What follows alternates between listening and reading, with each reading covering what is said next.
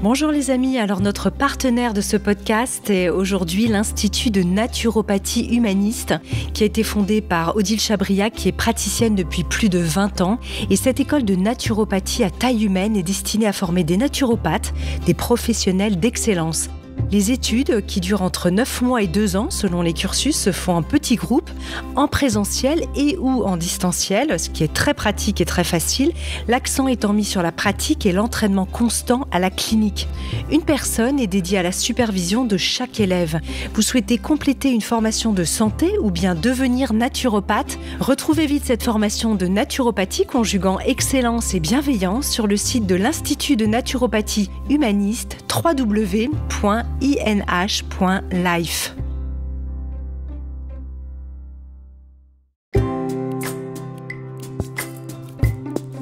Bienvenue dans le Best-Of Métamorphose, une série spéciale qui vous permet de découvrir ou de redécouvrir les épisodes les plus écoutés de Métamorphose.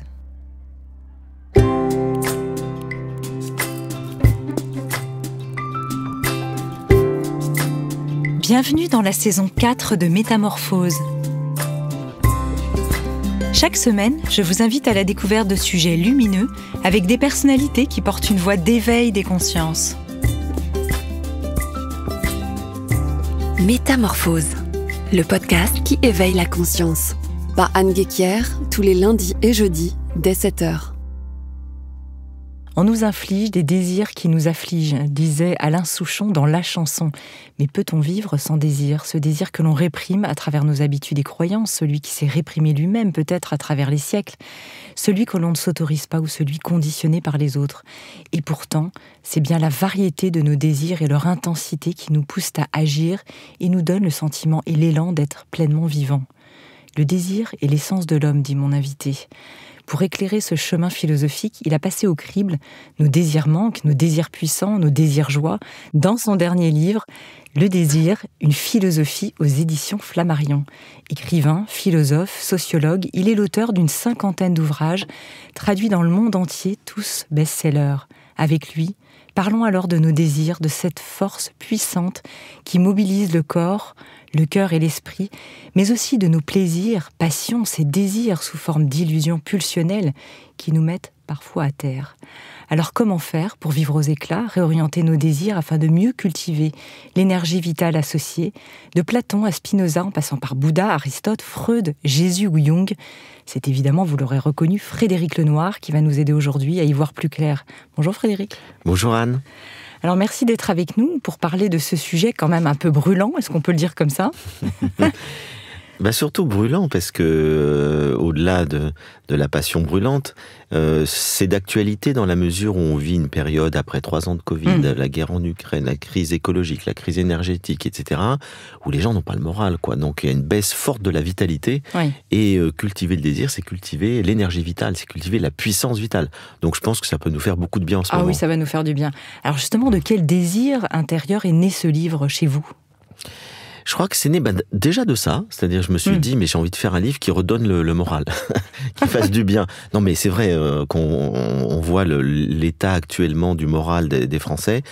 C'était le premier désir. Puis le deuxième désir, c'est que depuis que j'ai travaillé sur Spinoza il y a quelques années, j'avais fait le miracle Spinoza, et je m'étais dit tiens, là il y a un point chez Spinoza que j'ai pas beaucoup développé dans le livre sur Spinoza, je l'ai évoqué, mais sur un petit chapitre, qui mériterait vraiment de faire un livre en soi, c'est la question du désir. Parce que effectivement, c'est le moteur de nos vies, c'est le cœur de tout, c'est ce qui nous rend à la fois heureux et malheureux. Tous nos bonheurs viennent de la réalisation de nos désirs et tous nos malheurs viennent aussi ou de la non-réalisation ou de la réalisation de nos désirs, mais qui nous amènent des fois dans des conséquences dramatiques. Alors c'est vrai qu'on le disait un petit peu hors antenne, on le sent dans ce livre qu'il y a quand même de la joie justement du désir et que c'est pas un livre, parfois certains livres à la fin on sent que c'est la fin, c'est la conclusion, et puis là non, il y a vraiment cet élan même à la fin du livre, au milieu, il y a quelque chose de très vitalisant dans ce livre. Mais oui, parce que je l'ai écrit avec beaucoup de joie. Et donc, au fur et à mesure, je trouvais des choses, parce que moi, vous savez, j'écris des livres aussi pour moi. C'est-à-dire, je commence par un sujet qui me passionne, je le creuse. Ouais. Et donc, évidemment, je connaissais certaines choses, mais pas tout. Et donc, j'ai relu Nietzsche à travers la question du désir. Je me suis dit, mais il y a des merveilles dedans. J'ai approfondi la pensée de René Girard, j'ai revisité le bouddhisme sous cet angle-là. Et chaque fois, fois, les neurosciences. Et chaque fois, je me disais, mais c'est formidable, c'est passionnant. Et donc, du coup, peut-être que ça se traduit, effectivement, ça se ressent, en tout cas, dans la lecture. Et puis, vous avez tout à fait bien senti les choses. J'ai fait une conclusion où je me suis dit, mais là, je repars sur un truc formidable, c'est-à-dire les conséquences de nos désirs individuels sur le collectif. Et ça pourrait être un autre livre en soi. Ouais, voilà. Alors, peut-être un deuxième tome sur le sujet. Mais en tout cas, peut-être pour commencer, si vous voulez bien nous donner peut-être une première définition. Évidemment, on va reparler de la définition du désir tout au long de cet entretien, mais comme ça, un peu à chaud, comme ça. En fait, les philosophes grecs avaient très bien défini le désir comme un appétit, c'est-à-dire une tendance qui nous pousse vers quelque chose qui nous attire, vers un bien, réel ou apparent, parce qu'on peut se tromper, et ça peut être un bien sensible ou un bien intellectif, un bien de l'intelligence. Et donc, c'est cet appétit qui nous tend vers un bien, alors que, à l'inverse, la répulsion, c'est l'aversion, la répulsion, c'est qu'on fuit ce qui nous apparaît être comme un mal. Donc, c'est ça, c'est ce mouvement du cœur, du corps, de l'esprit vers un bien apparent ou réel. Et puis, c'est intéressant de revisiter toujours, moi j'aime bien faire ça, l'étymologie des mots. Et elle est compliquée, l'étymologie du mot désir, desiderare. On peut donner deux interprétations. L'interprétation la plus classique et la plus proche, c'est de dire qu'au fond, c'est perdre, parce que desiderare, c'est lié, le mot c'est lié aux étoiles, la constellation d'étoiles.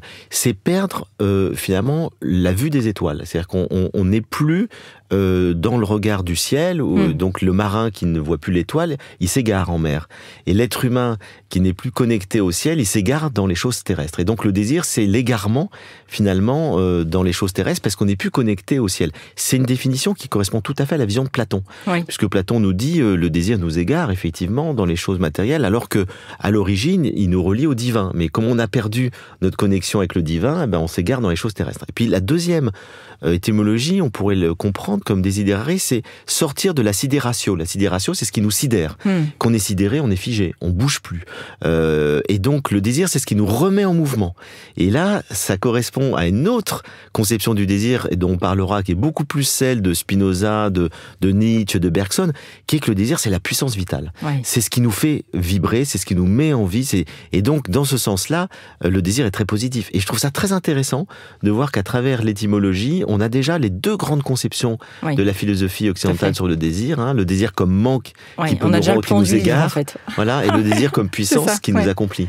Tout à fait. D'ailleurs, quand je vous entends parler de cette première définition du désir, ça fait penser à quelque chose que vous rappelez. Il me semble que vous en avez déjà parlé dans votre livre précédent sur Jung. On avait fait d'ailleurs un super podcast à ce sujet. Si vous n'avez pas encore écouté, je vous invite vraiment à l'écouter ou le réécouter. De ce terme de péché qui, en fait, ratait sa cible. En fait, chez les chrétiens, il y a un peu un contresens avec ce terme de péché où les gens ne le comprennent pas bien. Et vous revenez aussi sur cette étymologie. Et je consacre même un chapitre là-dessus dans le livre sur le désir, puisque j'ai un chapitre consacré au mystique du désir, et notamment le Christ. Vous savez que Françoise Dolto disait le Christ, c'est le maître du désir. C'est-à-dire qu'au fond, toute la pensée des évangiles, je dis pas du christianisme historique, mais la pensée des évangiles, il n'y a pas de moralisation. Jésus ne dit jamais c'est mal, je te condamne, etc. Tu es un pécheur, tu iras en enfer. Ça, c'était la prédication de l'Église au Moyen-Âge. Mais le Christ ne dit jamais ça. Lorsqu'il est face à quelqu'un qui est pécheur entre guillemets, c'est-à-dire qui est en dehors des clous, qui est en dehors de la loi, les prostituées, le collecteur d'impôts véreux, etc. et tout, en fait, il les condamne jamais, mais il réoriente leurs désirs. Il les aide à réorienter leurs désirs vers quelque chose de bon, de positif, en leur donnant de l'amour, etc. Et donc, au fond, ça correspond à l'étymologie en hébreu du mot désir, qui veut dire manquer la cible, se tromper de cible. Ça veut dire que le pécheur, c'est celui qui oriente mal son désir. Et donc, il suffit de le réorienter, et de ne pas l'orienter vers quelque chose qui le fait tomber, vers quelque chose qui a un impact négatif pour les autres, mais de le réorienter par un affect plus puissant. Et Spinoza, là-dessus, c'est pour ça que Spinoza est très proche du Christ, il dit c'est vraiment le grand philosophe qui a compris qu'il fallait faire évoluer les gens en réorientant leurs désirs et pas en les condamnant.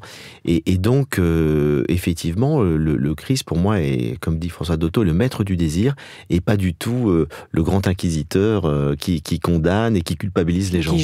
Qui juge. C'est pour ça qu'il dit tout le temps ne jugez pas. Ouais, c'est ça, ne jugez pas. Alors, si on revient un petit peu en arrière, c'est vrai que quand on parle du désir manque, vous vous appuyez beaucoup sur les nouvelles études qu'il y a eu en neurosciences, et notamment Sébastien Boller, à qui on avait consacré aussi un podcast sur cette fameuse mécanique, alors peut-être rapidement, parce qu'on en a déjà beaucoup parlé dans la société, etc., les mécanismes aussi du striatum, qui fait que notre cortex, en fait, est presque soumis à cette forme de pulsion, on va dire, biophysique, ou en tout cas physiologique. Absolument, et c'est vrai, je me suis pas mal appuyé sur les travaux de Sébastien Boller. J'aime beaucoup son livre Le bug humain, et qui montre très bien que, au fond, on a deux cerveaux, enfin on pourrait même dire trois, mais on va simplifier.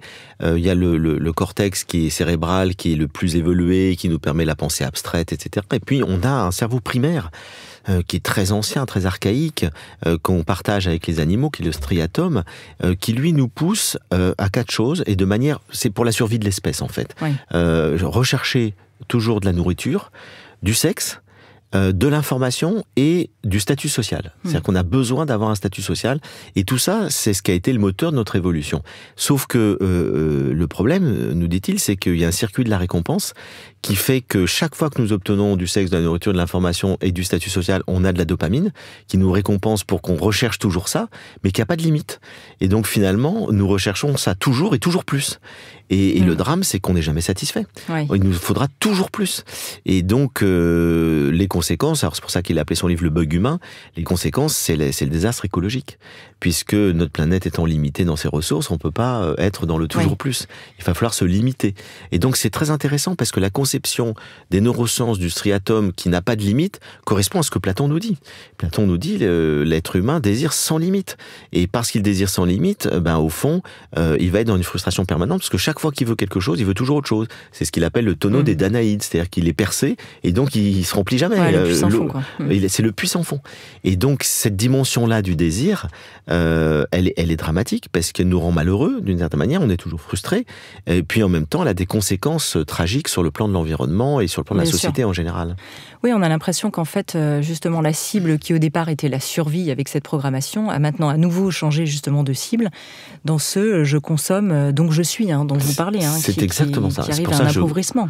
Je consacre un chapitre entier à la société de consommation qui est fondée là-dessus. Les publicitaires américains dans les années 1920 ont compris ça, que le cerveau humain fonctionnait comme ça. Ils n'avaient pas encore l'étude des neurosciences, mais ils observaient les comportements humains et qu'ils se sont dit, en fait, il faut créer des besoins, il faut créer des désirs, parce qu'on a besoin d'écouler notre production. Et donc, en fait, on va créer des nouveaux besoins et on va dire aux gens par la publicité, c'est l'invention de la publicité, vous avez besoin de ça, et on va jouer sur la comparaison sociale. Et ce qui fait que j'ai ressorti des textes incroyables, où on voit que des publicitaires des années 20, il y a un siècle, nous disent il faut créer une insatisfaction organisée. Il faut que les gens soient insatisfaits pour qu'on leur apporte la solution, une satisfaction à travers des besoins qu'ils n'ont pas encore. C'est une manipulation du désir, en fait. C'est une manipulation du striatum et du désir, dans lequel on joue sur la comparaison sociale et le toujours plus. Alors la publicité, ça va être, vous avez une voiture 6 cylindres, et votre voisin a une voiture 8 cylindres. Et donc vous roulez moins vite que lui, alors qu'elle n'a pas besoin d'avoir 8 cylindres quand la vitesse est limitée, mais on crée un besoin. Madame, vous avez un frigidaire machin, mais votre voisine a un frigidaire 2 fois plus grand, etc. Donc on a joué toujours sur la comparaison sociale. Puis ensuite, ça a un peu évolué, la publicité. Depuis une trentaine d'années, on s'est aperçu que ça commençait à être un peu usé, la ficelle. On joue sur l'accomplissement de soi. Et donc, c'est un peu la thématique, évidemment, de notre modernité. C'est-à-dire, il faut s'accomplir, il faut se réaliser, etc. Alors, la publicité, c'est soyez vous-même, prenez le parfum, tel sac à main, et vous serez pleinement vous-même. Mais c'est trop drôle, parce que, en fait, c'est risible, parce qu'on nous vend des produits standardisés à des centaines de millions d'exemplaires en disant, vous serez pleinement vous-même quand vous aurez ce produit. Et les gens, ça marche. Ils ont l'impression qu'ils vont être eux-mêmes authentiques en portant un produit vendu dans le monde entier de manière complètement standardisée. Et donc on voit que la publicité, en fait, elle joue en permanence sur des besoins de notre cerveau. Comme maintenant, en plus, les publicitaires connaissent beaucoup mieux les neurosciences. Et du coup, ça entretient cette société de consommation qui, malheureusement, conduit à un désastre écologique et ne nous rend pas heureux, parce qu'on va en parler. Les désirs de l'avoir, c'est bien. On est content de posséder quelque chose, de bien se nourrir, d'avoir du sexe et tout. Mais si on met notre désir que dans ce domaine-là, effectivement, on ne sera pas pleinement satisfait, parce que notre être aspire à autre chose. Bien sûr, c'est ça. Donc il y a une espèce de vigilance, et on verra aussi comment... Est-ce que c'est ce même striatum, je me suis demandé... Enfin, je finis ma phrase, on verra effectivement comment on peut réorienter nos désirs et être en conscience là-dessus. Est-ce que c'est ce même striatum, je me suis demandé, qui nous conduit à la passion destructrice ou même illusoire, ou ce ne sont pas les mêmes ressorts d'un point de vue de la psyché ? Non, là, je pense qu'on ne peut pas tout expliquer par le striatum. Oui. Le striatum, c'est la pulsion sexuelle qui fait que on va avoir toujours besoin de sexualité. Après, c'est la psyché il n'y a pas que la biologie. La psyché, évidemment, joue un rôle déterminant dans la vie amoureuse. Et Freud a très très bien montré que au-delà des hormones, de la biologie, etc., il y a toute l'histoire de notre enfance qui va conditionner et des fois déterminer toute notre vie amoureuse. Et donc effectivement, la sexualité, le désir amoureux est fait de fantasmes, d'imagination, de transferts, etc., d'un tas de choses que nous portons dans notre imaginaire, qui est le fruit des premières relations affectives que nous avons eues avec notre entourage. Et donc là, je crois que ça, c'est tout aussi déterminant et que c'est tout un travail de lucidité, de connaissance de soi qui va nous permettre de mettre de la lucidité dans notre vie amoureuse. Si on a envie de moins souffrir, parce qu'après il y a des gens moi j'ai un copain qui m'a dit un jour, mais pourquoi tu veux mettre de la lucidité dans la vie amoureuse ? La passion destructrice, c'est tellement bien. J'aime tellement m'exalter, m'illusionner, me planter et je recommence. Oui, donc il est en conscience là-dessus, c'est Mais déjà bien. je trouve ça très bien parce que je lui dis, moi j'ai rien à te dire. Si tu es heureux dans la destruction de la passion, tant mieux pour toi. Mais lui me dit, j'ai pas du tout envie de faire une psychanalyse ou un travail sur moi pour me pacifier à ce niveau-là, parce que j'ai l'impression que j'aurais plus envie de vivre. Voilà, et donc lui, je sais pas quel âge il a, mais il a peut-être un peu dans nos âges, et puis on dit ça avec l'âge qu'on a aujourd'hui. Mais c'est vrai que chez les jeunes, par exemple, qui n'ont pas forcément fait ce travail thérapeutique, il y a quand même ce désir un peu narcissique de la projection, qui n'est pas conscient véritablement. Absolument, et puis on confond l'amour de l'amour et l'amour de l'autre. Ouais. Donc il y a beaucoup de pièges dans la vie amoureuse. Alors après, il faut passer par là. C'est-à-dire que j'ai envie de dire, on fait nos expériences. Mais si assez jeune, si à 20 ans, on peut lire un livre comme ça, se mettre un peu de lucidité sur nos désirs et tout, ça peut peut-être éviter certaines souffrances, en tout cas de comprendre ce qui se passe. De dire, tiens, telle personne, je croyais qu'elle était comme ça, et puis c'est pas du tout vrai, etc. et tout. On va comprendre, tiens, je me suis illusionné. Pourquoi je me suis illusionné ? Et donc, ça permet simplement de tirer plus vite les leçons de nos expériences de vie et peut-être d'aller un peu plus vite vers des choses plus pacifiantes, des relations plus profondes dans lesquelles, au fond, on est conscient qu'on a besoin de s'illusionner, qu'on projette, qu'on a peut-être un scénario névrotique. Moi, j'ai une amie qui me dit « Ah là là, je tombe toujours sur des pervers narcissiques. » Je lui dis « Mais pose-toi la question, pourquoi tu tombes toujours sur des... » Et à un moment, une fois, ça va. La deuxième, faut te dire, le problème vient aussi de moi. C'est-à-dire qu'évidemment, tu reproduis un schéma de maltraitance que tu as connu, puis tu avais sans doute un parent qui avait une forme de perversion. Donc, il faut là-dessus arriver assez vite, je pense, si on veut mener une vie notamment amoureuse, épanouie, tirer les leçons de ces expériences. Oui. D'ailleurs, très gentiment, Frédéric Lenoir, ce matin, quand il est arrivé dans le studio de Métamorphose, nous a offert son livre à moi et puis à Laura aussi, qui est notre jeune chargée de production, en disant « C'est le livre que j'aurais aimé lire à 20 ans. » Et c'est vrai que moi aussi, j'aurais aimé lire ce livre quand j'avais 20 ans. On n'avait pas forcément accès à ça. On disait que ces jeunes générations, elles sont à la fois très pulsionnelles dans les addictions aux réseaux sociaux, etc. Mais en même temps, il y a une conscience qui émerge très vivement. Tout à fait. Alors, le côté pulsionnel, je vais quand même en dire un mot sur les réseaux sociaux, puisqu'on en parle là, et puis je dirai après comment il y a une prise de conscience qui se manifeste aussi, qui est encourageante. Moi, j'ai aussi consacré un chapitre sur les réseaux sociaux, parce que je trouve que c'est un problème inquiétant. On sait qu'aujourd'hui, les jeunes sont nés avec un smartphone dans les mains, et que les réseaux sociaux, ils y passent en France en moyenne 3h50 par jour. Donc c'est colossal, et qu'il y a une addiction qui se crée. Et l'addiction c'est une manipulation aussi. C'est-à-dire que les réseaux sociaux ont compris parfaitement comment fonctionnait, et ça ils le savaient déjà, le cerveau humain, et qu'à l'époque de l'adolescence, on est beaucoup dans la comparaison et le besoin de reconnaissance sociale, reconnaissance par les autres. Les ados, ils ont besoin d'être reconnus par leurs pairs. Et du coup, c'est la constitution de leur cerveau qui fait ça. Oui, vous tout à fait. Oui. Et du coup, ils ont besoin alors les réseaux sociaux se sont construits avec cette idée, notamment Facebook, et tous les autres ont repris cette idée des likes, des commentaires qui nous valorisent. Donc le réseau social devient une vitrine, une carte de visite où on montre la meilleure image possible et on se sent valorisé chaque fois qu'il y a un like, un commentaire positif. Mais l'inverse est vrai aussi. Si vous n'avez pas de like et si vous avez des commentaires négatifs, vous vous sentez dévalorisé. Il y a des jeunes qui se suicident à cause de ça. Il y a du harcèlement sur les réseaux sociaux. Donc du coup, ils vivent en permanence angoissés et stressés par l'image qu'ils vont montrer d'eux-mêmes dans les réseaux sociaux. Et ça, c'est terrible parce que c'est une grande source d'inquiétude. étude, et je cite un des fondateurs de Facebook, qui dit en fait, on s'aperçoit que ça rend beaucoup plus inquiets et malheureux les jeunes, que ça ne les valorise, ça ne leur donne pas confiance du tout, ce système-là. Et puis, après, il y a le problème des algorithmes, qui fait que les ordinateurs savent vos goûts, ce que vous aimez et tout, ils vous envoient un tas de notifications, de pubs, de vidéos, qui vont dans le sens de ce que vous pensez déjà. Et ça vous enferme, finalement, dans des convictions, dans votre tribu, dans vos pensées. Ça vous élargit pas, ça vous ouvre pas au débat, à la contradiction. Et les jeunes qui ne s'informent que par les réseaux sociaux, ils sont enfermés, en fait, dans leur propre monde.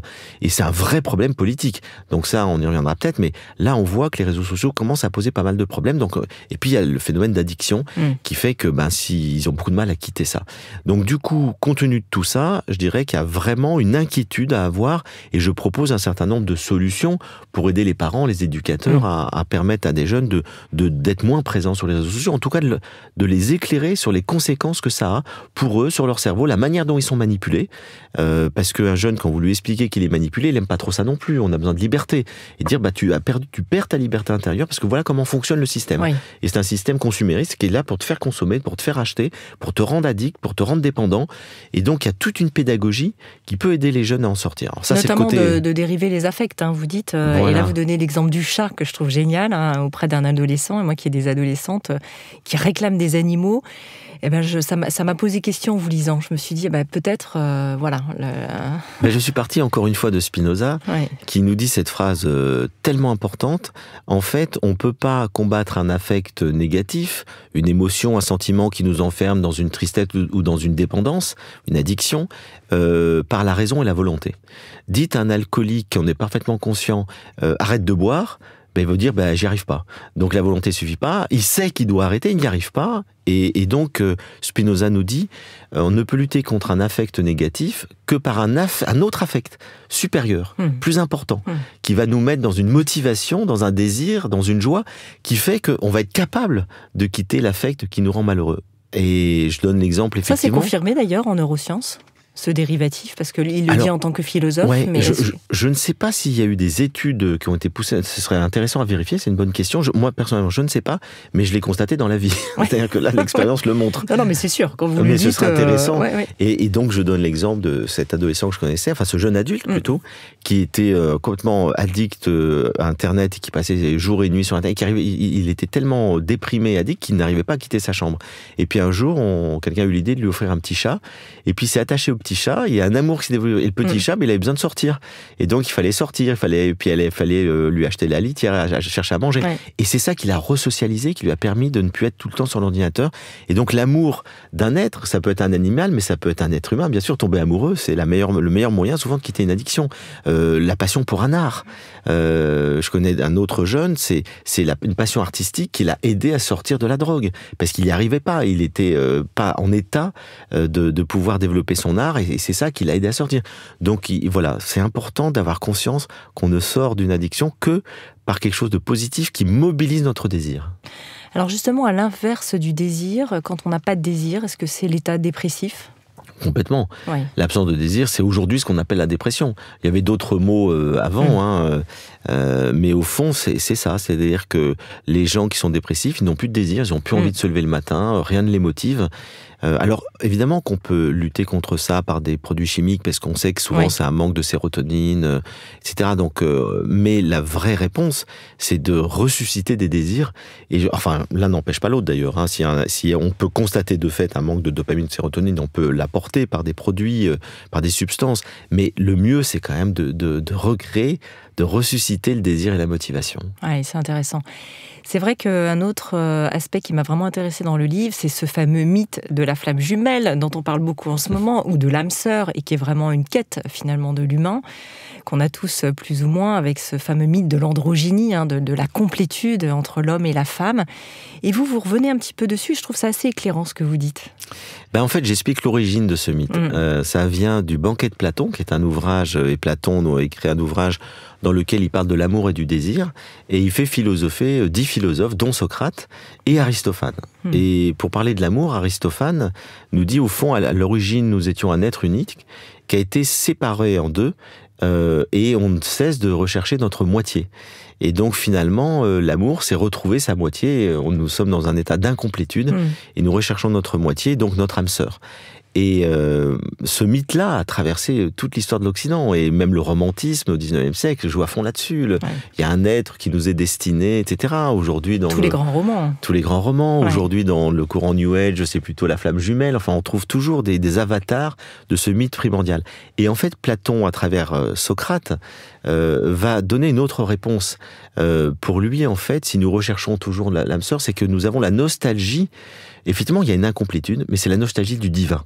Et pour Platon, c'est que nous sommes d'origine divine, notre âme vient de Dieu, mais nous l'avons oublié. Et donc, nous avons une nostalgie de retrouver le beau en soi, le bon en soi, de retrouver cette beauté absolue du divin dont nous sommes issus, mais nous sommes prisonniers. Nous sommes en exil. Et comme nous ne savons pas que nous venons du divin, et bien du coup, nous allons rechercher chez des êtres humains ce besoin de complétude qui nous manque.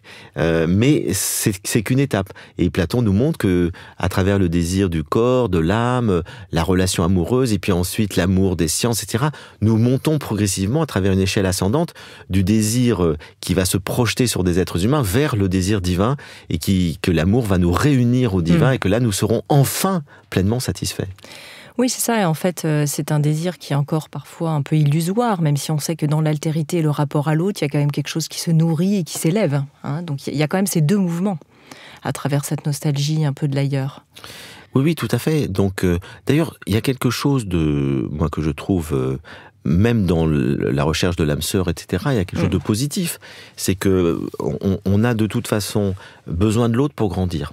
Et que la relation à l'autre, même si on en attend trop, c'est quelque chose qui nous fait sortir de nous-mêmes aussi. C'est aussi un jeu de miroir. Donc, je dirais que toutes ces expériences de la passion amoureuse, de la recherche de l'âme sœur, etc., peuvent être des étapes, au fond, pour se chercher.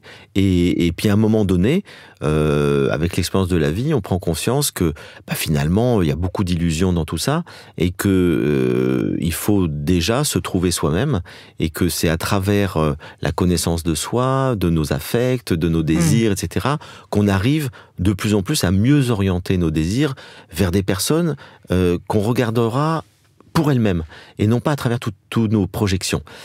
Et du coup, on passe à un autre niveau de l'amour. Et c'est pour ça que j'ai un chapitre consacré à l'amour, où je dis qu'il y a 3 dimensions du désir et de l'amour. Oui. Et là, je reprends les termes grecs. Il y a la dimension de la passion amoureuse, c'est Eros. Et Eros, c'est je prends. Et je prends, c'est typiquement la passion. C'est-à-dire que, comme je projette sur l'autre, je vais chercher chez l'autre ce que j'attends par rapport à mes manques. C'est objectivé. Voilà, disons que c'est mes manques et mes attentes qui font que je vais chercher chez l'autre quelque chose qui me nourrit, mais j'en ai pas conscience. Et donc toute la passion amoureuse repose à travers la puissance de la sexualité sur combler mes manques. Et puis le deuxième niveau, qu'on progresse un peu dans la vie... Là, c'était l'état de votre ami dont vous parliez tout à l'heure. Là. Voilà, il est dans la passion, l'illusion de la passion, mais ça lui convient. Oui, voilà, tout à fait. Voilà, il ne veut pas aller plus loin. Ouais. Voilà. Et puis le deuxième niveau, c'est Aristote qui en parle très bien, c'est philia. Et philia, c'est la complicité, c'est la tendresse, c'est le fait qu'on aime l'autre pour lui-même, qu'on a plaisir à partager quelque chose avec l'autre. Et donc Aristote nous dit, dans cet amour d'amitié, mais qui peut être à la fois des amis, comme on appelle les amis aujourd'hui, mais les conjoints aussi, dans lequel il faut qu'il y ait cette amitié, c'est-à-dire cette complicité. On a des projets communs, ça peut être de fonder une famille, mais ça peut être de faire du sport ensemble, de faire de la musique, enfin, donc avoir des projets communs, et on se choisit mutuellement parce qu'on aime bien la présence de l'autre et on l'aime tel qu'il est. Et on voit un ami, au fond, on cherche pas à le changer, enfin, on le prend comme il est, on lui pardonne, en même temps on a envie qu'il soit heureux, on l'aide à être plus lucide s'il s'égare, etc. Mais il n'y a pas cette espèce on veut pas le ramener à nous en permanence. Et puis le troisième niveau, c'est l'amour inconditionnel, l'amour universel, c'est agapé. Et là, c'est beaucoup plus le Christ qui en parle, et puis la compassion bouddhiste, etc. On trouve ça plutôt dans les grands courants spirituels. C'est cette idée qu'il y a plus de joie à donner qu'à recevoir. Et donc finalement, la compassion, l'amour universel fait qu'on a de la joie et on se développe dans le don. Et moi, j'ai expérimenté ça de manière très concrète, et je vais donner une anecdote de ma vie. J'avais 12-13 ans, et à l'époque, c'était dans les années 70, c'était la mode des ponchos. Il y a eu comme ça des modes. Avec votre poncho, ça fait penser à Jacouille dans Les Visiteurs. Oui, c'est tout à fait ça, le poncho. Et il y a eu une mode, pour ceux qui sont de ma génération, dans les années 70, il y a eu les sabots, il y a eu les salopettes, puis il y a eu les ponchos. Et mon père était parti au Mexique, et il m'avait ramené un magnifique poncho, j'étais trop fier. Et c'était l'hiver, un soir, je suis sorti, il devait être 18h, la nuit tombait, et je voulais absolument mettre mon poncho, et je sors dehors, et puis il faisait très très froid, il commençait à neiger, et je vois un clochard assis devant une porte cochère qui grelottait de froid. Et là, ça a été plus fort que moi, je lui ai donné mon poncho. Et au moment où je lui ai donné, je savais que je me débarrassais de quelque chose qui était extrêmement précieux pour moi, mais la joie qu'il avait dans ses yeux, il a eu les larmes aux yeux, m'ont donné tellement de joie que j'étais heureux de lui donner ce poncho. Et après, je me suis dit, mais j'ai vécu un des plus beaux moments de ma vie. Et ça a été une leçon. Et chaque fois que j'ai pu comme ça essayer d'apporter de la joie aux autres, je me suis rendu compte qu'il y avait plus de joie à donner qu'à recevoir. Et ça, c'est l'amour universel inconditionnel. Là, c'est agapé dans toute sa splendeur, là. Tout à fait. Idéalement, c'est vrai que si on pouvait transiter dans nos relations, je dirais, dans ces trois mouvements, c'est extraordinaire. C'est-à-dire à la fois avoir l'éros, filet, agapé, en fait. Mais un couple fonctionne bien parce qu'il y a ces trois dimensions. Ouais. S'il n'y a pas le désir sexuel et un peu de passion, on s'ennuie. S'il n'y a pas l'amitié, ça dure jamais, parce que au bout d'un certain temps, la passion retombe, le désir retombe. Il faut qu'il y ait de la complicité, du plaisir d'être ensemble. Et s'il n'y a pas l'amour inconditionnel, il n'y a pas le pardon. Or, il y a toujours des blessures dans le couple. Et donc, ces trois dimensions, si elles sont présentes dans un couple, mais c'est formidable. Et du coup, on peut vivre, passer de la, les trois s'harmonisent très bien. Et je crois qu'au départ, on démarre tous avec Eros. Et puis, si ça dure, Philia se développe. Et puis, l'agapé, c'est quelque chose, plus on connaît les gens, plus on les aime et plus on est dans cet état de don. C'est une spiritualisation aussi. Une spiritualisation de la relation. Et je crois qu'il faut absolument les trois. Parce que si on n'avait que agapé, ce serait un couple qui serait un couple, effectivement, on dit platonique, c'est-à-dire dans lequel il y a ce qui est un contresens en même temps, parce que Platon... Oui, vous revenez là-dessus d'ailleurs. Parce que Platon ne nous dit pas qu'il ne faut pas avoir de relation sexuelle. Qu'on dit couple platonique, il n'y a pas... Non, il veut dire que la relation sexuelle doit nous conduire à plus. C'est-à-dire doit nous conduire, en fait, à l'amour de l'âme et l'amour de Dieu. Donc pour Platon, c'est au contraire très intéressant, c'est qu'il relie tout. Il nous dit, au fond, la sexualité, c'est une expérience de base qui, si elle doit nous permettre, en fait, d'aller plus loin et jusqu'au divin. Donc c'est même très beau, parce que là, on va rejoindre le tantrisme hindou et des traditions spirituelles qui nous disent qu'à travers la sexualité, on peut expérimenter quelque chose de très spirituel. D'ailleurs, quand vous parlez de l'éros, ça fait le pont avec cet autre sujet, qui est le sujet vraiment de la libido chez Freud, qui était vraiment une libido sexuée, alors que chez Jung, on sait que cette libido est aussi ce mouvement de vie. Donc on pourrait imaginer, si on parle d'un éros, qui justement prend attache aussi dans le philae, l'agapé, qui ne soit pas uniquement un éros sexuel, orgasmique. Alors ça, c'est un point très important, parce que effectivement, on le sait, Freud associe la libido à la sexualité, et pour lui, la libido, c'est essentiellement le désir sexuel qui est le moteur de toutes nos activités. Et Jung, qui est son principal disciple, va rompre avec Freud essentiellement sur cette idée-là. Il va lui dire, mais non, j'ai observé que il n'y a pas dans la libido que la sexualité. La libido, c'est une énergie vitale extrêmement forte, mais c'est aussi le désir de s'accomplir, le désir spirituel. Là, il rejoint Platon. C'est le désir d'être, c'est pas uniquement le désir sexuel. Et Freud lui a dit, Jung, il faut lâcher cette idée, il faut faire de la sexualité un dogme, un bastion inébranlable. C'est quelque chose... Bon. Et là, Jung a dit, du jour où il m'a dit qu'il fallait en faire un dogme, j'ai quitté Freud. C'est-à-dire qu'on peut pas faire, quand on est chercheur, quand on est scientifique, on peut pas parler de dogme. Et donc, c'est là que Jung a développé sa propre méthode, etc., et sa propre conception de la psychologie, dans lequel il nous dit, évidemment, que la sexualité est très importante, mais en fait, la psyché humaine, elle est aussi spirituelle, religieuse, elle aspire à quelque chose qui le dépasse, on a des besoins d'absolu, on a des besoins de sens, qui ne sont pas pathologiques, alors que pour Freud, c'est pathologique. Et donc, qui fait que nous avons besoin de nous relier à quelque chose qui nous dépasse, que nous avons besoin d'idéaux élevés, que nous avons besoin de donner du sens à nos existences, et que tout ça n'est pas pathologique, c'est tout à fait humain. Et donc, il faut l'accomplir, parce que si on s'ampute de ce besoin-là, c'est une autre forme de névrose qui va arriver. Et il nous dit, la plupart des gens dans notre modernité, qui a quitté la religion, le sens, etc., en fait, sont névrosés, parce qu'ils trouvent plus de sens à leur existence. Et qu'il faut retrouver ce sens qui va nous permettre de nous accomplir pleinement en tant qu'être humain. Donc il ne s'agit pas de nier la sexualité, mais il ne faut pas tout ramener uniquement à la sexualité. D'ailleurs, ça a donné après, il y a eu tout un courant qui s'est développé avec William Reich, John Pierrakos, Gerda Boysen, etc., qui sont partis sur cette idée vraiment de libido et de ce mouvement intérieur. Gerda Boysen disait qu'il y a un esprit bien à lui, en fait. Le corps a un esprit bien à lui. En fait, Jung a été, je le dis souvent, pour moi, le père du développement personnel. C'est-à-dire que toutes les méthodes thérapeutiques qui ont été mises en place dans les années 60-70 aux États-Unis, à Esalen, etc., sont d'inspiration jungienne. Et donc, il a ouvert une porte dans laquelle se sont engouffrés un tas de psychologues qui, effectivement, ont tenu compte de cette globalité que l'être humain, c'est à la fois un corps, un cœur et un esprit, et qu'il faut relier les trois et ne pas nier les besoins de l'un ou de l'autre. C'est ça. Alors, dans votre essai, vous reparlez aussi de René Girard, qui est peut-être un petit peu moins connu du grand public, et vous parlez de ce désir mimétique aussi, on en a un peu parlé tout à l'heure, qui démontre que nous désirons ce que les autres désirent. Est-ce qu'on dépend tant que ça du désir des autres ? Alors pour René Girard, qui est un anthropologue français qui a enseigné aux États-Unis toute sa vie et qui est très très connu aux États-Unis parce qu'il a vraiment fait progresser la compréhension du désir mimétique. Pour René Girard, tous nos désirs sont mimétiques. Je pense qu'il est excessif. Mais qu'est-ce qu'il veut dire ? Il veut dire qu'au fond, nous pensons que nous avons des désirs personnels, authentiques. Il nous dit en fait, si on observe bien les choses, nous avons plutôt le désir de ce que les autres désirent autour de nous. Un enfant, il va commencer par désirer ce que ses parents désirent. Ce sont ses modèles. Et d'une certaine manière, c'est bon. C'est-à-dire que ça permet à l'enfant de se construire aussi. Ou le jouet du voisin. Ou le jouet, voilà, ou le jouet de son petit copain.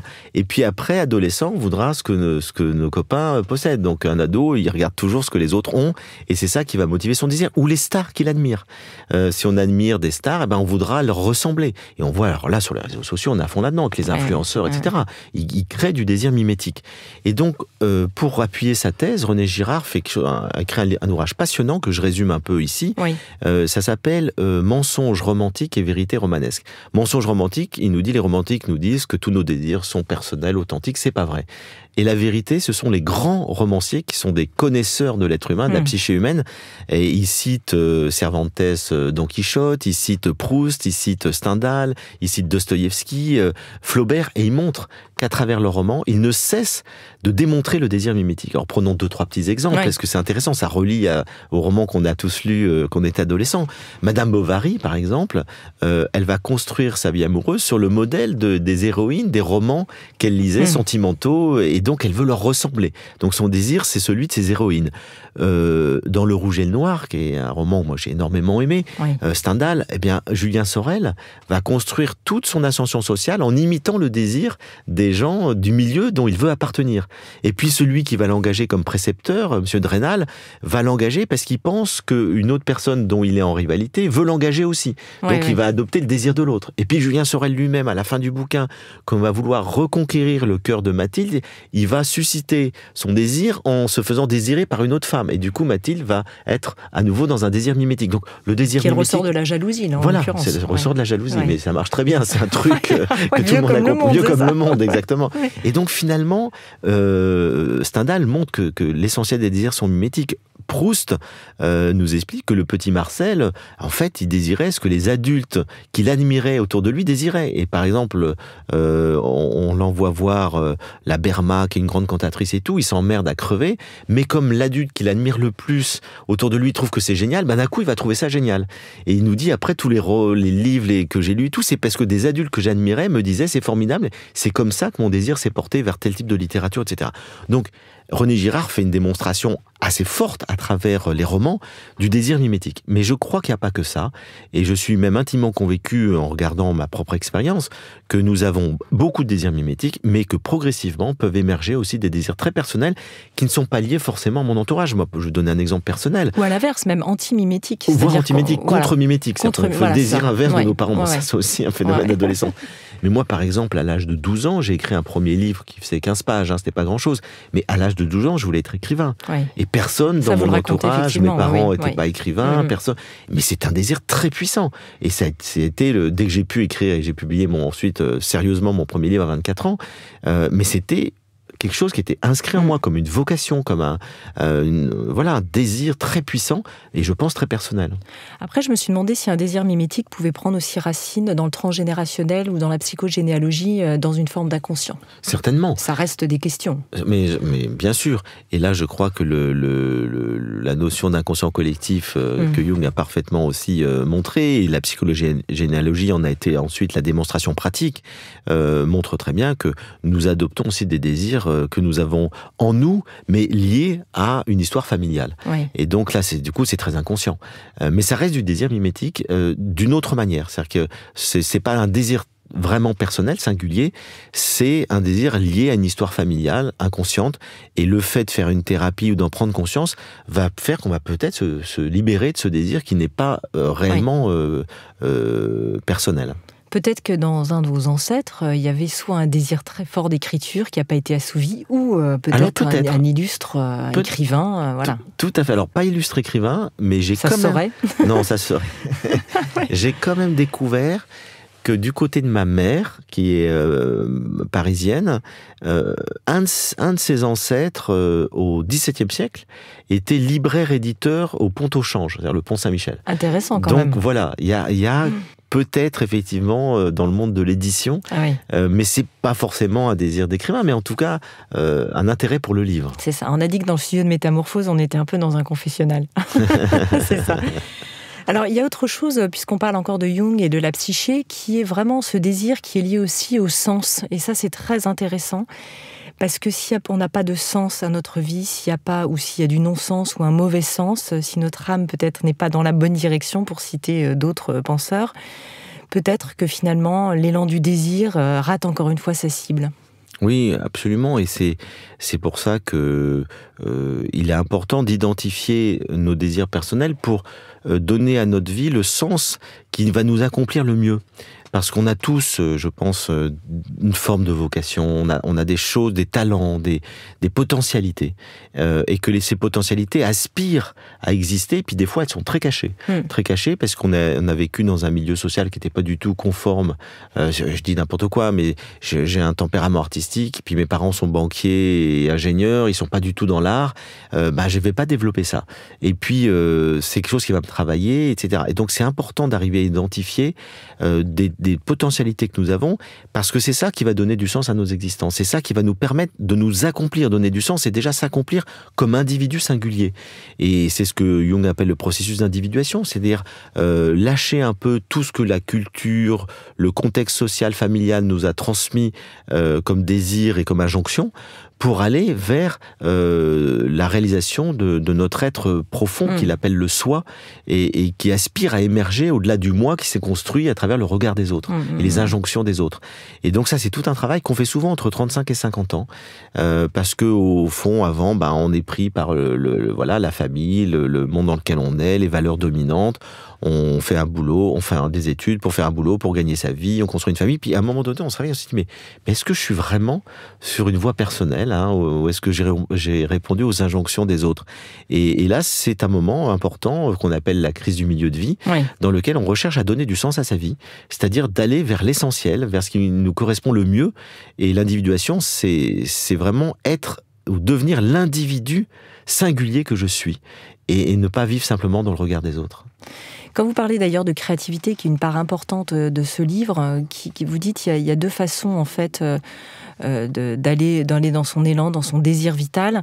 Il y a la paternité ou la maternité, donner du fruit sous forme finalement de projet familial, et aussi la créativité dont vous venez de parler. C'est très important ça pour vous. Et puis ça nous ramène à Platon, puisque à un moment donné, il y a une phrase que j'ai toujours bien aimée de Socrate, qui nous dit au fond, l'homme, et là il parle de l'homme masculin, a besoin de s'éterniser, qu'on ne l'oublie pas.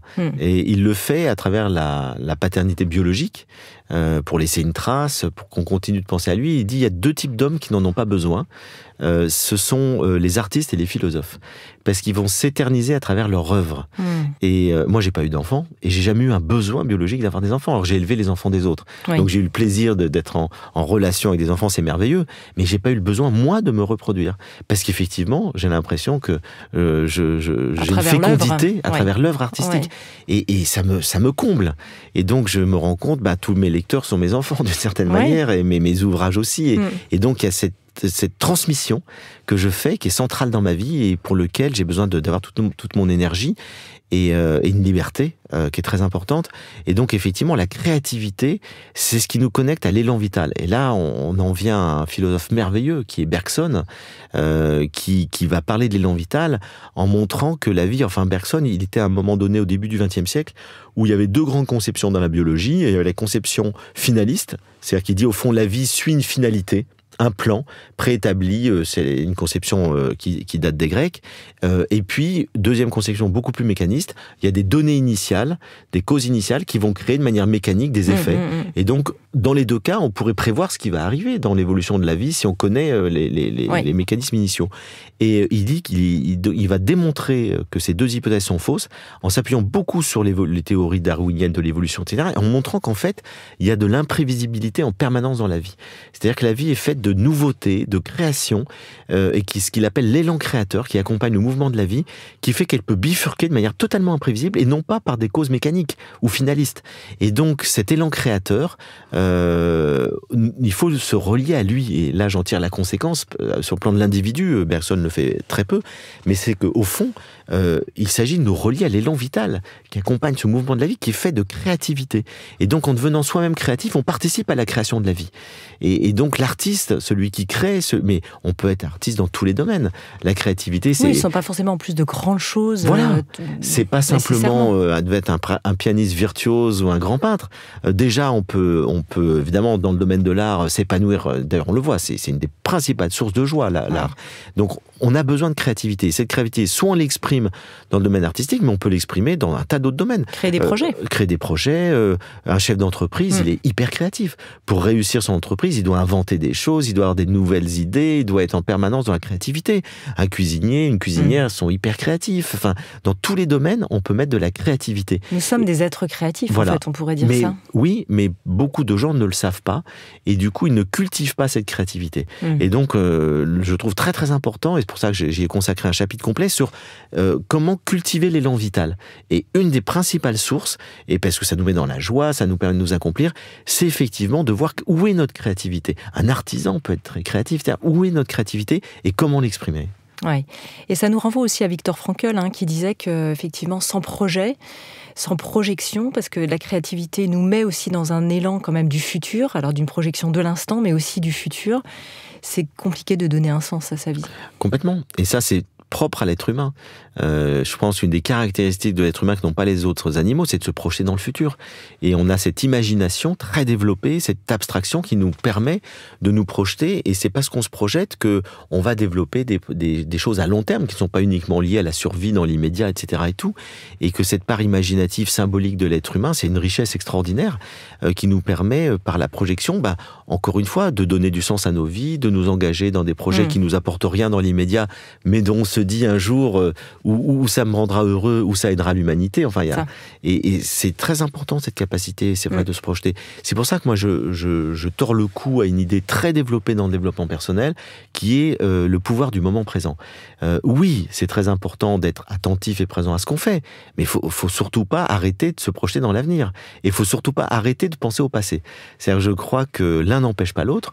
On peut être tout à fait présent dans l'instant, mais il est très important de se relier à son passé et de tirer les expériences de son passé ou de revisiter les moments heureux de son passé. Oui, c'est ça. Parce que c'est une circulation permanente. Et puis, c'est très important de se projeter dans l'avenir. Parce que c'est en se projetant qu'on va créer des choses, qu'on va avoir des projets. Et puis, tant pis s'il tombe à l'eau. Je veux dire, c'est pas grave. En fait, il faut pouvoir se projeter tout en étant détaché. C'est-à-dire tout en étant, se disant, voilà, j'ai envie de faire ça, je me projette. Et puis, si ça marche pas, c'est pas grave, je ferai autre chose. Oui, puis ça fait vraiment partie, en vous écoutant, de ce mouvement. Je faisais le geste, ça fait couper la phrase, mais ce geste du mouvement intérieur qui fait partie de nous, c'est inhérent à l'être humain, effectivement. Tout à fait. Quand vous parliez du détachement, vous me tendez la perche pour parler aussi des bouddhistes, et puis on va parler un petit peu des religions. Qu'est-ce que les religions aussi ont dit par rapport à nos désirs? Parce que beaucoup de religions ici les réfrénent, essayent encore de réfréner des désirs, de manière aussi culpabilisante, ou par des moyens parfois, hélas, dans certains pays plus dramatiques. Mais peut-être avant, parler du bouddhisme et du détachement, justement. Alors en fait, la plupart des courants de sagesse de l'Antiquité et les grandes religions sont plutôt partis du constat que le désir était un problème. C'est-à-dire qu'il conduisait l'être humain à l'insatisfaction permanente, au malheur, à la convoitise. On désire ce que les autres désirent, ça crée la violence dans les sociétés. Et donc du coup, je dirais que tous les grands courants spirituels et religieux ont une méfiance par rapport au désir, et du coup ont plutôt cherché à le canaliser. Alors le bouddhisme, le Bouddha nous dit dans les 4 nobles vérités, la première vérité c'est que tout est souffrance, et la deuxième vérité c'est que la cause de la souffrance c'est le désir-attachement. Tanha, la soif. Et qu'est-ce que c'est que le désir-attachement? Alors c'est assez complexe, c'est pas tout à fait le désir, c'est l'attachement que nous avons à la réalisation de nos désirs. Et donc finalement, cette soif fait qu'on désire toujours, mais on est malheureux si on n'obtient pas ce qu'on veut. Et donc je suis malheureux de pas obtenir... L'attachement au résultat? Au résultat, voilà. Et donc il s'agit non pas, comme on le pense souvent, de supprimer le désir. Le bouddhisme ne nous dit jamais il faut tuer le désir. Il faut simplement éteindre la soif qui fait que en permanence on recherche le bonheur à travers la satisfaction de nos désirs, mais si on est insatisfait, on est malheureux. Si on n'obtient pas ce qu'on veut, on est malheureux. Et donc pour cesser d'être malheureux, il faut se détacher par rapport au résultat. Et du coup, en fait, ça change tout. C'est que, d'ailleurs, si on regarde dans le monde bouddhiste, vous avez un tas de gens qui vont passer leur vie dans des grottes à méditer, etc. et tout. Ils ont certes renoncé au désir charnel, de reconnaissance sociale et tout, mais ils sont habités par un désir immense, qui est celui d'atteindre l'éveil et de venir en aide à tous les êtres souffrants, dans la compassion active du bouddhisme, le vœu de bodhisattva. Et donc, ils sont habités par un grand désir. Mais ils savent aussi, parce que c'est très bien explicité dans le bouddhisme, ils savent aussi qu'il ne faut pas s'attacher au résultat de ce qu'ils font. Et donc ça veut dire que s'il n'atteint pas l'éveil, c'est pas grave, ce sera pour la vie d'après. Et puis que si il ne peut pas aider tous les êtres vivants, il fait ce qu'il peut, mais il ne cherche pas le résultat. Et donc je crois que c'est une très bonne clé qu'on peut tous appliquer sans être bouddhiste, c'est de se dire continuons de cultiver le désir, de désirer. Et puis si on n'obtient pas ce qu'on veut, c'est pas grave. Voilà. Et c'est ça le détachement. Et moi, j'essaie de faire ça dans ma vie, de me dire, mais j'ai très envie de ça, puis si ça marche pas, c'est pas grave. J'accepte la réalité qui s'impose à moi, et puis je réoriente mes désirs autrement. Et du coup, ça permet de ne pas cesser de désirer, tout en n'étant pas dans l'insatisfaction de ne pas obtenir ce qu'on veut. Oui, d'ailleurs, puisque vous parlez de ce désir et de ce désir infini que j'entends aussi derrière, ça nous mène aussi à Jésus, où là, vous lisiez encore, vous le rappeliez au début de l'interview, que Spinoza disait, finalement, la philosophie de Jésus, je ne sais pas comment il l'appelait, ou la voix du Christ, dirait notre ami Denis Marquet, était finalement assez juste à ce niveau-là, qu'on ne peut pas combler ce désir infini, que seul Dieu peut le combler. Tout à fait, c'est le message des évangiles. Et on voit, il y a un passage qui est très intéressant où Jésus rencontre une femme en Samarie. Donc c'est dans l'évangile de Jean, chapitre 4, où cette femme qui est passionnée, et il devine qu'elle a eu 4 maris, et le mari avec qui elle est aujourd'hui n'est pas son mari, c'est-à-dire qu'elle est dans l'amour-passion. Et il demande à boire à cette femme, parce qu'il a soif, et elle est au bord d'un puits, elle a une cruche, et cette femme lui donne à boire, et puis il lui dit, en fait, si tu savais qui je suis, je te donnerais en fait une eau qui fait que tu n'auras plus jamais soif. Alors que l'eau que tu bois là avec la cruche fait que tu auras encore soif. Et moi aussi. Et donc l'amour-passion fait qu'on a toujours soif. Et alors que l'amour universel, l'amour divin, fait qu'on n'a plus jamais soif. Et donc il cherche à la faire monter de la passion à l'amour inconditionnel, à l'amour divin, puisque pour le Christ, c'est l'amour de Dieu qui nous comble totalement. Et là, on rejoint totalement Platon. C'est-à-dire qu'on est vraiment sur cette idée que c'est l'amour universel divin qui étanche profondément les besoins de notre cœur. Et c'est pour ça que Spinoza... C'est là où Jésus rejoint Platon et Spinoza. Complètement. Et il rejoint Platon par cette idée-là, il rejoint Spinoza, puisque je disais que Spinoza nous disait qu'il s'agissait de réorienter nos désirs et de ne pas les supprimer. C'est ce que fait Jésus tout le temps dans l'Évangile. C'est pour ça que François Dolto disait Jésus est le maître du désir. Il nous aide à orienter nos désirs plutôt qu'à les supprimer. Et donc c'est une mystique du désir, Jésus. Et c'est pas la seule. Hein. On trouve la même chose dans la Kabbale juive, on trouve la même chose dans le soufisme musulman. Rumi, si vous lisez Rumi, grand mystique soufi, il nous dit dans le Diwan, c'est ce poème merveilleux, je ne suis ni juif, ni chrétien, ni musulman, ni d'Orient, ni d'Occident, j'ai bu à la coupe de l'amour, et c'est l'amour sa religion, si vous voulez. C'est cet infini de l'amour qui le remplit, et non pas telle formulation religieuse déterminée. C'est ça. Alors, on n'a pas parlé de Nietzsche, hein, qui est quand même un point important aussi de votre livre, et qui parle du grand désir, du surhomme. Et vous dites qu'on a quand même perdu un peu ce grand désir aujourd'hui.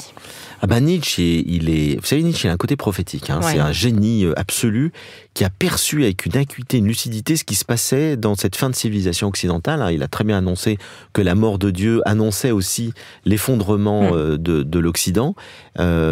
Puisque on ne va plus dans les lieux sacrés, on va au supermarché. Exactement. Je caricature, mais il a très bien compris ça. Ça ne veut pas dire qu'il soutient qu'il faut être religieux, il était totalement athée, mais que nous avons besoin de spiritualité, de sens, de choses qui nous construisent. Oui, et le temple sacré, ça peut être notre intériorité. Tout à fait, évidemment. Et pas uniquement de consumérisme.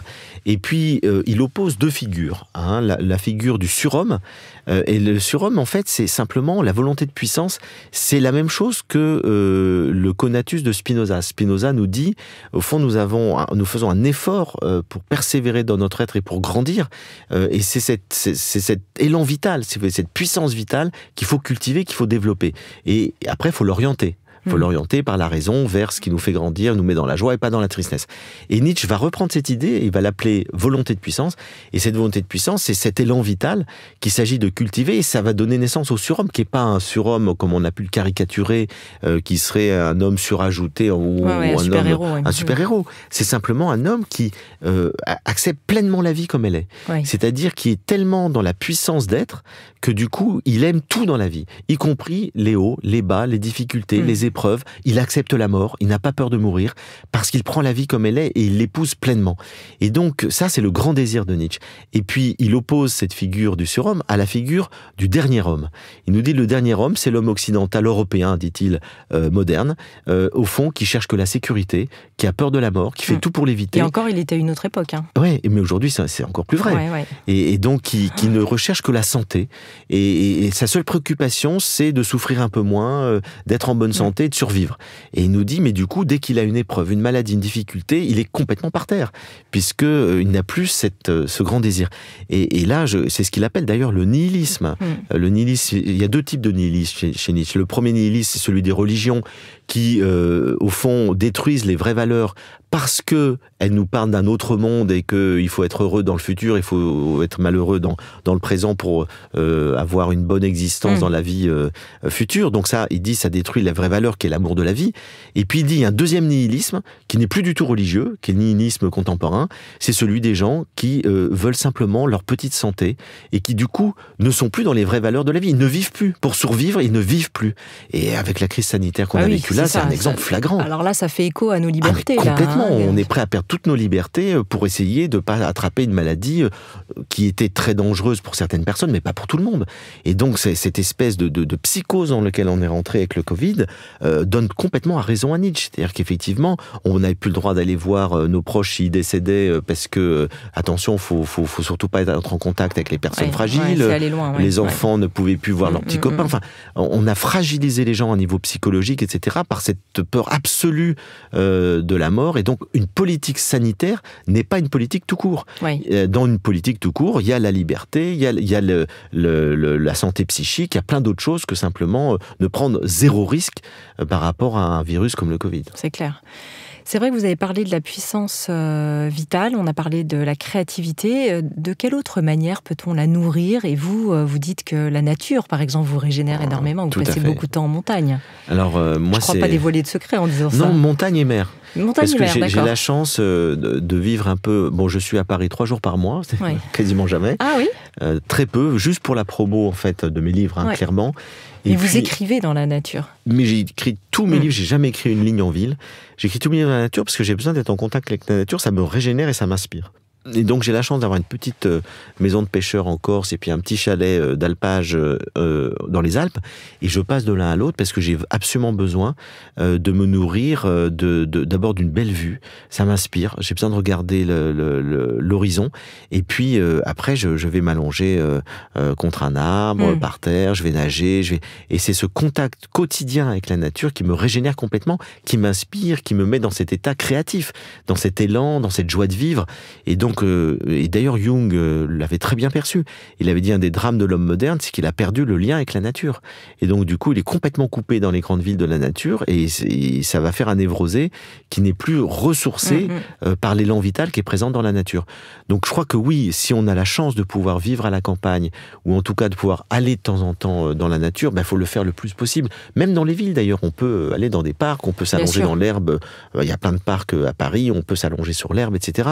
Donc on a besoin de ce contact vital avec la nature. Ça, je pense, c'est vraiment une des choses qui éveille notre élan vital.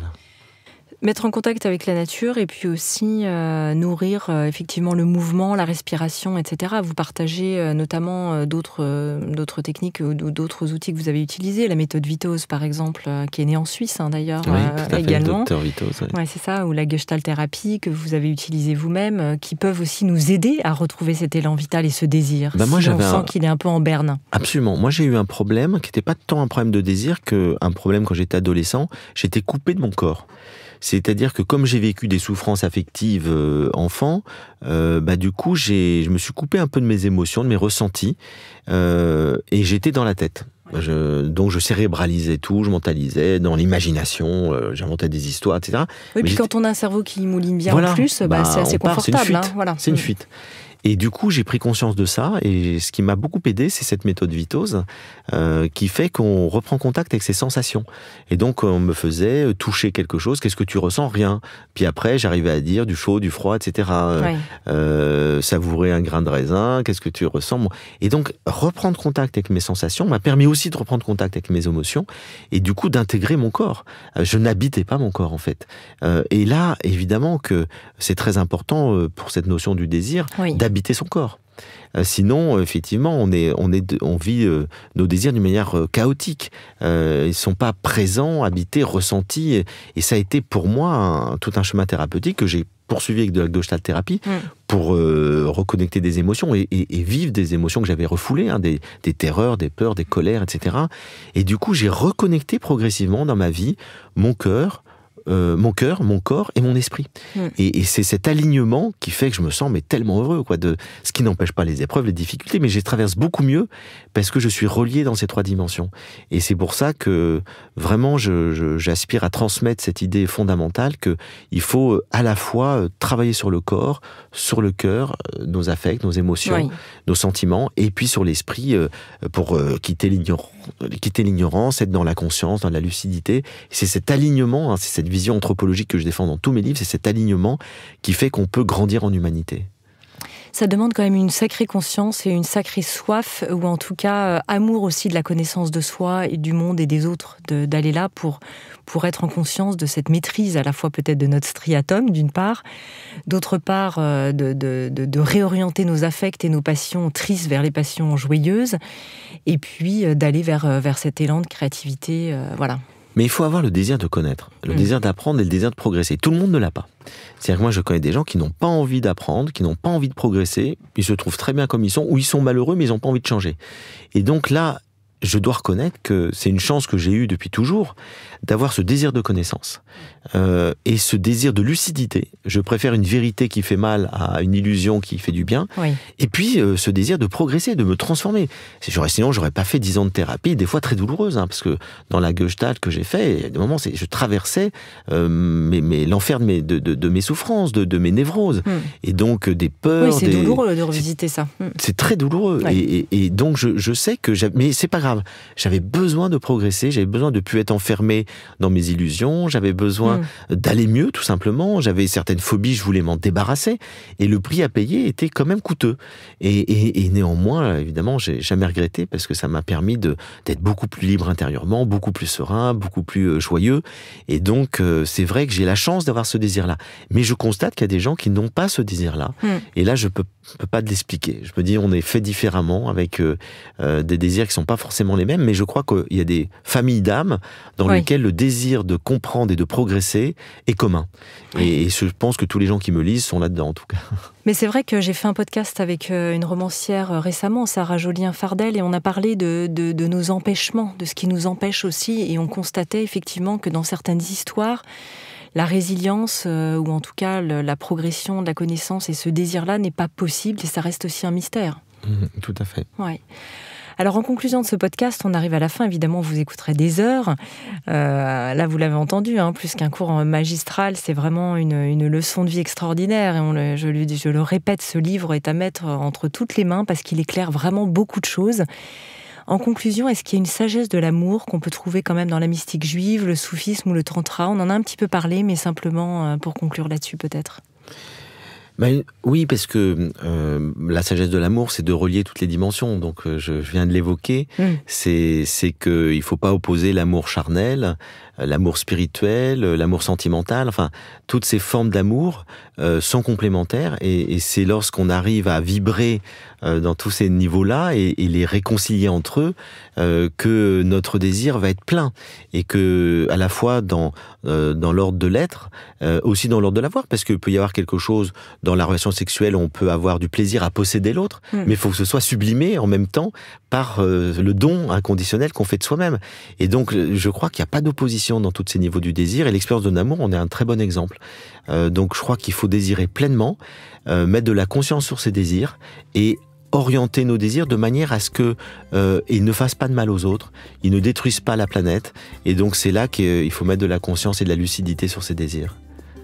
Génial, un immense merci Frédéric Lenoir d'être revenu faire un tour dans Métamorphose, un grand tour. Je rappelle le titre de votre nouveau livre, passionnant comme on l'a entendu, qui vient de paraître tout juste aux éditions Flammarion, puisqu'il est sorti hier, et qui s'intitule « Le désir, une philosophie ». Vous allez nous redonner le sous-titre. Vivre aux éclats. Voilà, vivre aux éclats, c'est merveilleux. On peut retrouver toutes vos informations évidemment aussi sur votre site internet et tous vos réseaux sociaux, frédériclenoir.com. Merci beaucoup. Merci Anne. Si vous avez aimé ce podcast, n'hésitez pas à lui donner 5 étoiles sur Apple Podcast et surtout abonnez-vous pour ne manquer aucun épisode. Découvrez mes invités en avant-première sur Instagram à l'adresse Métamorphose Podcast et abonnez-vous aussi gratuitement dès maintenant à la newsletter Métamorphose pour être au courant de nos conférences, ateliers et de nos dernières actualités. Pour ça, rendez-vous sur notre nouveau site www.métamorphosepodcast.com. Métamorphose, le podcast qui éveille la conscience. Par Ghesquière, tous les lundis et jeudis, dès 7h.